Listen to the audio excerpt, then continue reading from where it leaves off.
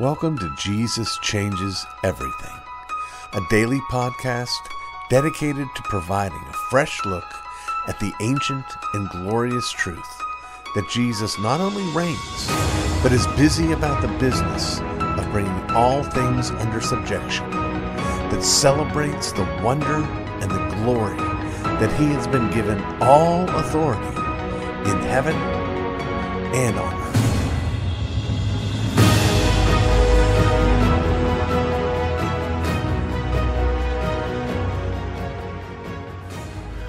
Should a pastor preach against the sins of his congregation? Of course. And of course not. The sermon is that part of the service where God's Word exposes our failures and proclaims Christ's provision. The end is not the sin, but neither can the sin be ignored. The pastor does not preach simply to tell the congregation, stop it, try harder. This is the right way to go. Rather, he preaches to tell the congregation, stop trying harder. Jesus already went this way. That is, he wants us to face our sins, give thanks for the forgiveness of our sins, and in gratitude seek to follow the royal law of love. As such, pastors do indeed preach sin.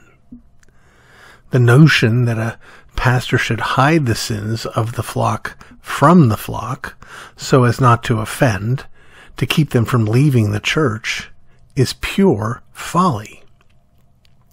No church has enough musical skill, no pastor enough entertaining style, no coffee shop enough tasty coffee to keep the crowds coming. What the church has are the words of eternal life, which begin with repent and end with and believe the gospel. Even in less seeker-friendly services, though, we can find the same problem. Here, the pastor is willing to preach against sin, but against the sins of those who are absent. He may fuss about the bad theology or the bad strategy of the church down the street, or he may thunder against the sins of the world. But it is the sheep of his fold that need to know and repent for their sins. He, that is the pastor, he is not called to prophesy against Nineveh while safe in the streets of Jerusalem. In what sense, then, is it wrong to preach against the sins of the congregation?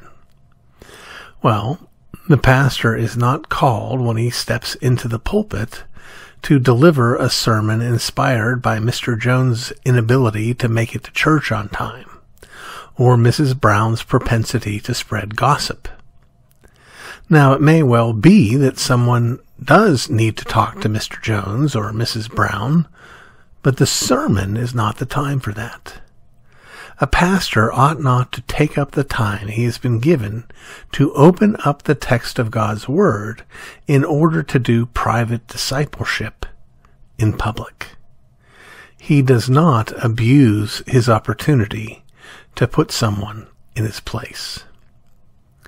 So how do we avoid both of these failures? Well, the preacher should preach to his own sins. It is likely that doing so will mean that he's also preaching against the sins of his own congregation.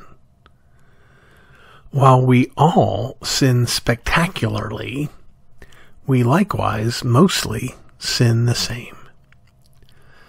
The sins of the congregation likely don't exclude the preacher.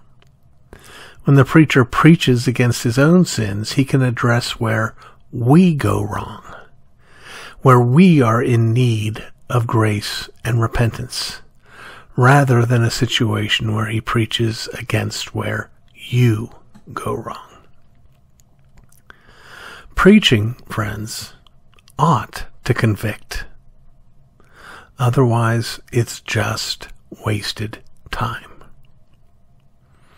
It ought, however, to also clearly provide the solution to our guilt in extolling the provision made to us by Christ in his death for us. May all preachers decrease, and the one they preach, may he increase.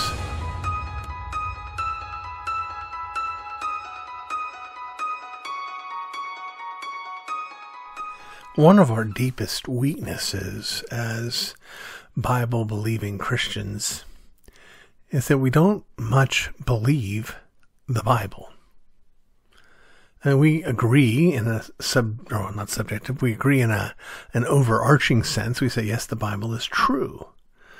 But when we think about it, I'm afraid that we have a propensity to think about its history as somehow too fantastic, too unusual, too different from our own to actually be accurate, especially the farther back we go.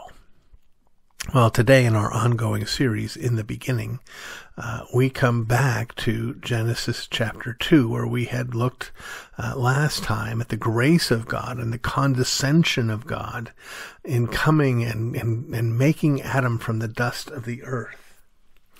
And what I want you to not miss is this. When God comes down and takes the dust of the earth and fashions man and breathes life into him, do you know what that means?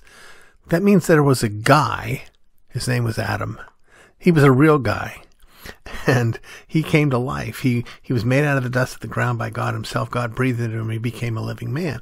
And then, as our text moves on, he's placed in the Garden of Eden.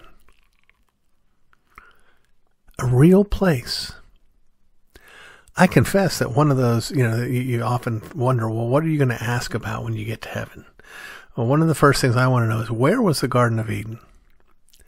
I'm not so concerned that there might be an answer I might not like or an answer I'll like better than another. Rather, the idea is, I love the idea that it's really a place. It's not what it once was, but it's really a place. It's a real garden with a real man. And verse 9 says, and out of the garden the Lord God made every tree grow that is pleasant to the sight and good for food. The tree of life was also in the midst of the garden, and the tree of the knowledge of good and evil. Now, one of the reasons why people are less prone to believe that the creation account is historical is because of this kind of language. They say, well, look, this doesn't sound like history. This sounds like poetry. I mean, what in the world is a tree of life? What in the world is a tree of the knowledge of good and evil? That's gotta be some sort of symbolism, some sort of type or something like that. And so this is much more poetic than it is historical. And to that I say, no, it's just not. It is historical. There was a tree of life. There was a tree of the knowledge of good and evil. They were real trees. And I would suspect that the tree of the knowledge of good and evil may have been a very ordinary tree. It may have been given that name because it was used by God as this test on Adam and Eve. One of the reasons why I suspect, again, that this is not intended to be communicated by poetry is what comes next. Verse 10, now a river went out of Eden to water the garden, and from there it parted and became 4 riverheads. The name of the first is Pishon. It is the one which skirts the whole land of Havilah. And I'll stop there. Because the point is, this is a map. This is directions. Now, again, I'm not suggesting that the world is exactly the same, that we could follow this and actually find where Eden was. Some of these places have probably moved. Probably the flood that covered the whole earth had a great impact on this. But at the time, this was a place. You don't make up a story or make up a poem and say, name 4 different rivers that are actual rivers that were there.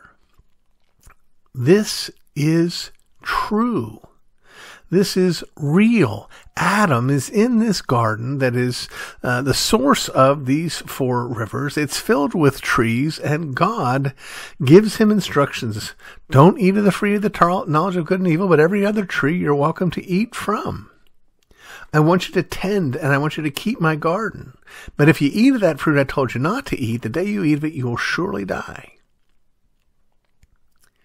Amazing. Astonishing.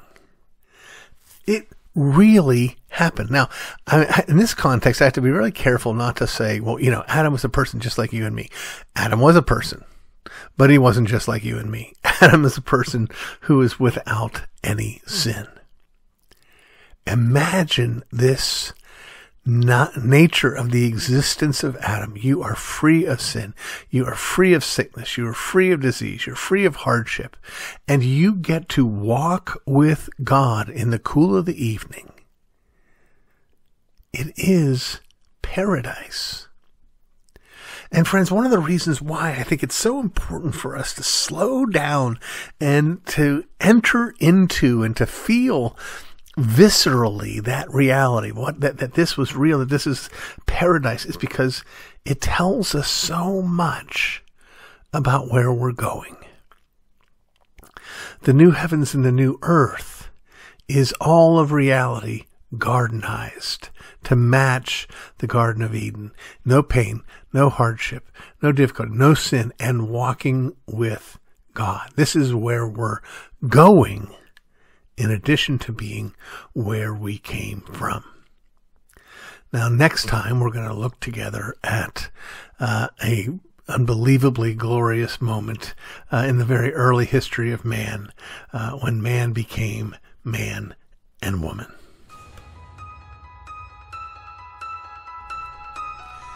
You've been listening to the Jesus Changes Everything podcast, a production of Dunamis Fellowship, the teaching outreach of Dr. R.C. Sproul Jr. If you've enjoyed this podcast, we encourage you to subscribe, which you can do at all the usual outlets, to tell your friends, and to spread the word. To learn more about the work of Dunamis Fellowship, please visit rcsproulJR.com. And join us next time on Jesus Changes Everything.